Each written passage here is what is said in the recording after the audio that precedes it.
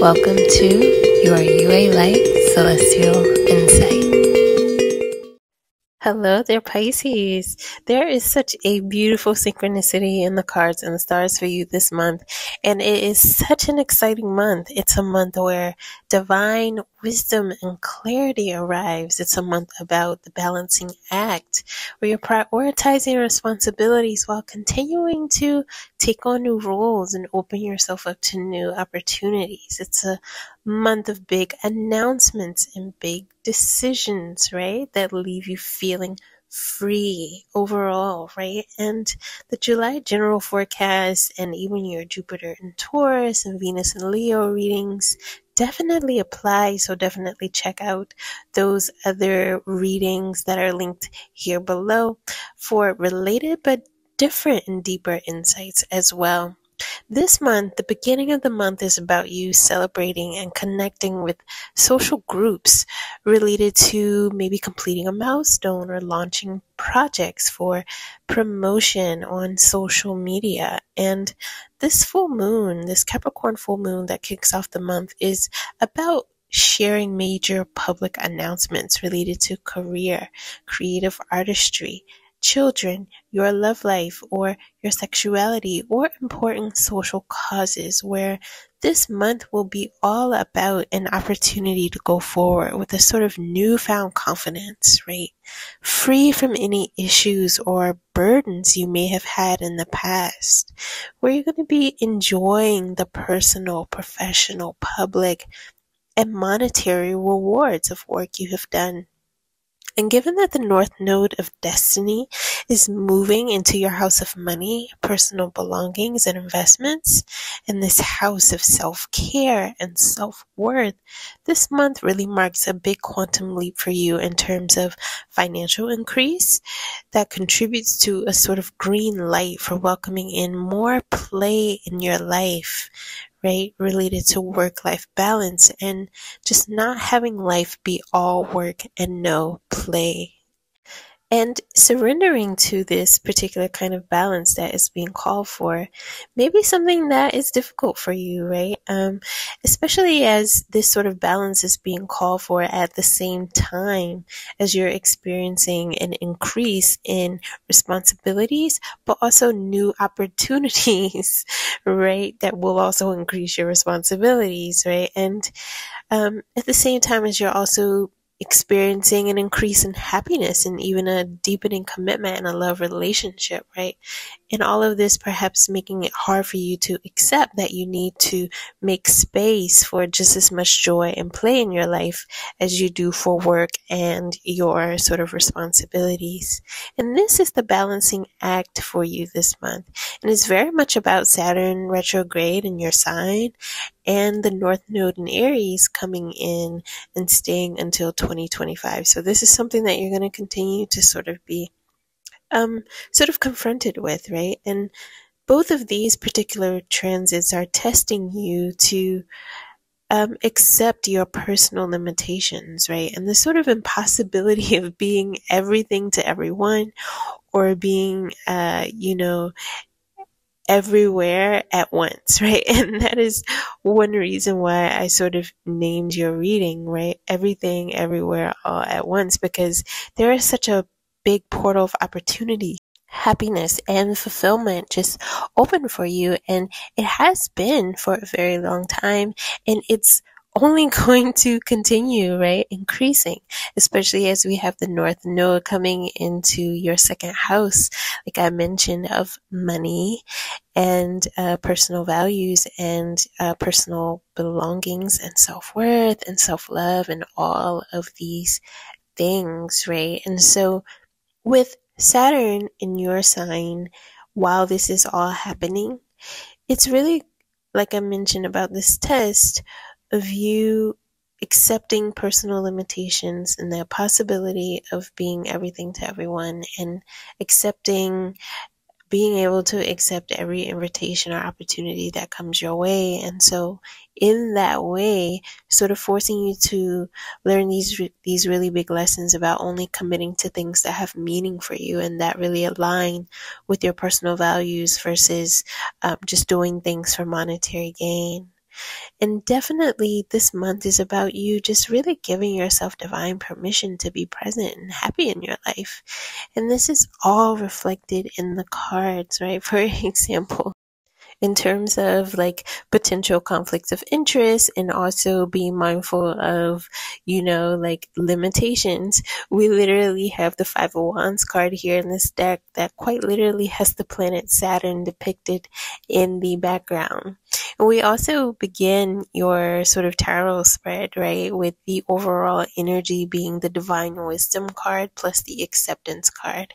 And when I pulled these cards, immediately I heard the Serenity Prayer in my head, right? And then we also got the Four of Wands reversed here, right? And so there's absolutely something here overarching, again, just being re-emphasized between the cards and the stars about you accepting the things that you can't change and you sort of tapping into divine wisdom, your inner guidance, your intuition to, have the courage to change the things that you can based on receiving the wisdom to know the difference, right? And that definitely came through very clearly, right? And I'm getting that this is connected to a few different things here, right? It's about accepting yourself related to this sort of huge personal maturation that you've experienced and are continuing to experience based on all of these sort of opportunities and accolades that you have sort of been receiving. It's also about accepting limitations with scheduling on the practical side, maybe accepting the need to delegate, but also about accepting something about the past and it contributing to a healing experience for you, right? And then acceptance also being related to you even accepting and celebrating how much of a creative powerhouse you are and accepting your powers of influence, right? And so those are all of the sort of like key downloads that I got based on the cards, especially as it relates to this overall sort of message also thread through the astrology, right? And so, for example, we have the challenge being the Seven of Cups reverse, which is, of course, related to making choices. So this is about you making choices, vetting opportunities that can change the course of your future, especially given that we have the Vision Quest card in reverse as well as a spiritual lesson of the month. And it's about how you perhaps delegate certain responsibilities to others or have to say no to certain obligations or opportunities compared to others, right? And that is what this sort of Five of Wands is about, right? The Five of Wands can be about competing interests, right? It can be about making choices. It can be about conflicts of interest, right? And so with this Four of Swords reverse here, there's, and this Two of Pentacles reverse here in this spread, it's absolutely about you relinquishing maybe a big commitment that you had, that even meant a lot to you, right? That you were juggling with other responsibilities that has now presented a big conflict of interest for you related to things that are happening for you in your personal life that are creating a lot of joy and fulfillment here with this Page of Wands and the Sun card, but also that also perhaps presented a big conflict of interest with another new opportunity that has been presented to you as well, right? And so I'm also getting that this Five of Wands here and this sort of theme of like competing interests or conflict of interest could absolutely be related to conflict, given that we have Mars activity happening in your 6th through your 7th houses. 6 houses are also quite literally about work-life balance and about your relationships with coworkers, coworker dynamics, and just overall the ways that your daily routines, work-life balance, and how all of that even contributes to your health, right? And so, again, related to this Mars Leo placement in this Five of Wands card here, and this theme of like conflict or conflict of interest, I'm getting that this could be a month where you are maybe having a breakthrough, right, related to expressing frustrations, finding solutions, or finding inner resolve, right, related to anything that has to do with pets, children, your love life, family life, even your own sexuality, or even a creative project, right? And you having a sort of powerful emotional breakthrough, some heart healing that contributes to a sense of empowerment for you, that contributes positively to your creative expression, your boost in confidence and self-love, and your ability to sort of receive love, right? And experience greater harmony in relationships and in turn in your life overall, right? Again, this theme of like the balancing act and harmony is just really, really key for you. And I'm also getting that the King of Cups reverse here in the Hierophant, there's something here as well about a sort of emotional breakthrough related to some sort of past experience of emotional distress and overwhelm, right? That has gifted you some sort of divine wisdom about what you can and can't control as well, that is happening for you this month. At the same time as you are sort of confronting these sort of practical areas of your life where, you know, you have these limitations related to juggling all of these responsibilities and opportunities, right? And having this need to prioritize. I'm getting a message that there's some sort of past experience that has gifted you divine wisdom that contributes to some sort of like emotional breakthrough, or some sense of, or that can lend to you feeling more empowered now at this particular moment in your life where you are faced with making such big decisions, right? And needing to be empowered and needing to just have greater self-trust, right? There could be something here about some sort of past experience with a leader, an employer, or even a romantic partner, right? Let me know down in the comments what this is about for you, right? But in general, I'm also getting that this overall spotlight on work-life balance and emotional healing is also critical for your health, right? And that this month you could have some sort of health experience where it's important for you to heed the medical or therapeutic or sort of spiritual expert advice that you receive from someone, right? But overall, right, the North nodes switch signs on the same day as the new moon in Cancer this month.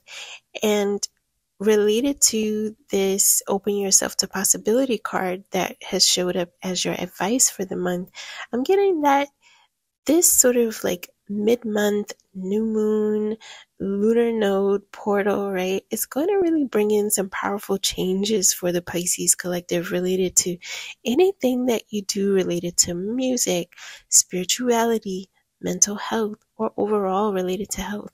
I'm getting something really specific here about music artists, right? But also powerful changes beginning related to just, again, your independence, your sense of empowerment related to legal issues, or making big decisions that will bring greater equity and harmony in your life, but also in terms of like your contracts and your relationships, right? And again, everything leading to this sort of overall balance in your life. And this is about July, but this is also going to bleed into August. And of course, it's really going to be a sort of main theme for you throughout the remainder of 2023 and even through to 2024, given that it's Jupiter in Taurus in addition to the North Node in Aries that are going to continue to be bringing you more opportunities and having you come up against these sort of choice points, right? Where you have to vet what it is that you devote your time, energy, and attention to, what you may have to give up, in order for you to open yourself up to new and different kinds of possibilities and even better kinds of opportunities, right? And so that's really the main message that I have for you this month, Pisces. Everything is going to shift and there are going to be some new energies coming in, but this is going to be really key for you for this month of July, but also in August. So definitely take a second right now to give this video a thumbs up. If you are watching on YouTube, give us a positive review if you are listening in on the podcast, right? And definitely check out all of the links below, and particularly the ways that you can continue to support the UA Light Celestial Insight channel and creative content. We're going to close out your reading with your angel number message that came through for you. All right. So the angel number message that came through for the Pisces collective is the angel number 1155. So let's see what this says and how it magically aligns with the stars and the cards this month. So number 11 and the numbers 55 on their own are these sort of master numbers, right? Indicating these portals of change. Okay, the number 1 is about new beginnings, inner strength and tenacity. It's about attainment and success, and about how we create our realities with our thoughts, beliefs, and actions, and go forward, right, with courage into the new. And the number 5 is about major life changes. It's about spontaneity in making important life choices and decisions that in some ways enhance your personal freedom and that bring you important life lessons through experience. And number 1155 promotes the freedom to live your passions and life purpose and fully serve your soul mission. Angel number 1155 tells you to stick with your convictions. And for a second, going back to this Vision Quest card here, because I'm getting a message related to this about this fully serving your soul mission. With this Vision Quest card being in reverse here, I'm getting that as things are continuing to align for you and you're being faced with these sort of like choice points between different kinds of opportunities, I think you're beginning to see all of the ways that like your life is really coming full circle in a way where you have the opportunity to really just experience full circle happiness, but also where new opportunities and new paths are opening up for you that are continuing to illuminate how your soul mission and your purpose is even beyond what it is that you imagined, even as it is shaping out to be like so full and even so big, right? That's kind of what I'm getting. It's like this, I'm getting like this vision of like a big tunnel where it's like you've gotten to like the sort of long end of the tunnel where the light is and where you see everything come full circle and you're able to kind of like look out and see like all of these wonderful things, everything that you've accomplished, accolades, and you've kind of like reached this plateau, but now you're also starting to see that like, okay, this tunnel is veering off, yielding to the right, where now you're able to look and see that there's this other long path that you didn't even see there and that you hadn't even imagined, right? Because as you have sort of reached the end of this particular sort of like tunnel, right, of success and fulfillment and things coming full circle, it's like there was just never this idea that like you could even find greater fulfillment and purpose than how fulfilled and how aligned you feel right now in this moment, because it's like you've reached a particular point of like self-actualization that just feels so fulfilling right now. And it's like now you're at this sort of like choice point, this sort of like top of the hill, where you're able to see that there's even more to your journey of like self-actualization and fulfillment. And obviously that is related, that's a sort of esoteric aspect of what you're experiencing related to just the practical material side of life, where you're experiencing just a lot of different opportunities. But it's like it's the practical aspect of like, yes, there are all of these different and new things to experience and to achieve, but it's also about this greater sort of like spiritual transformation and maturation that's happening too, where it's like, wow, I feel so super like fulfilled and accomplished right now.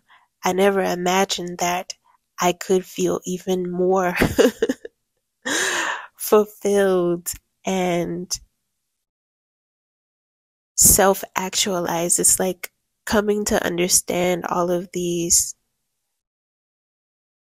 aspects of like the multitude that is the Pisces, right?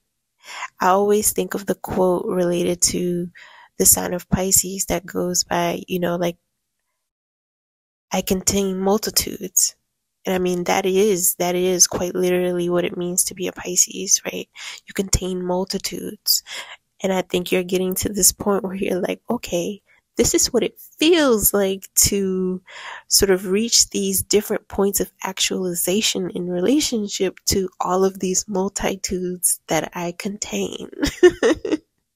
And I hope that this makes sense, right? But it's like that's quite literally what it is that I'm seeing, like psychically in my third eye vision, and the sort of message that is coming through related to this vision quest card, and what sort of came out in this angel message just now about fully serving your soul mission. All right, so let's get back to it. So angel number 1155 tells you to stick with your convictions and do not allow others to deter or hinder you in any way once you have made your final choice or decision.